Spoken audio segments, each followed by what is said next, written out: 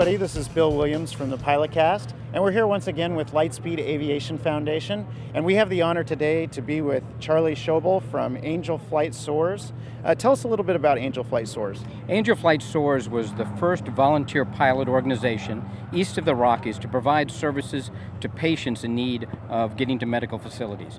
The majority of our flights are taking people who travel is a major barrier for them getting medical care. So we take them free of charge to another city where they can get the medical care that they need.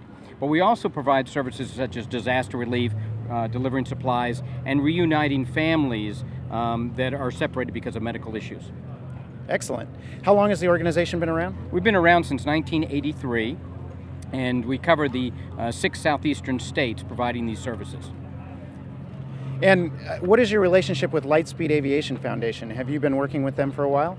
I know we have filed for the contribution of the money to our organization, which the money is used in order to provide outreach to get pilots, to get patients, to get to the community involvement in the organization, and to also do all of the organization of each one of these missions. We fly more than 2,500 missions a year, and that takes a lot of work to be able to coordinate those as they go off every single day.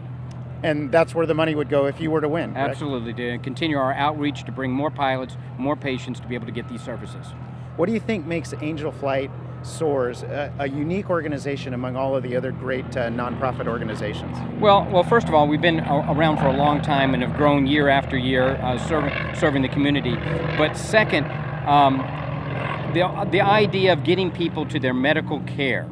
I've taken patients that there would be no way that they would get the medical care. Our number 1 is cancer. Our number 2 is burns. We have a great burns facility in Augusta, Georgia. A lot of our patients go there. They have to go every week sometimes for treatment, and they just wouldn't be able to get it. So it's truly life-saving travel.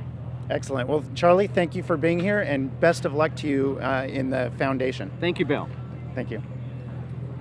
This is Bill Williams with Pilotcast, direct from Oshkosh.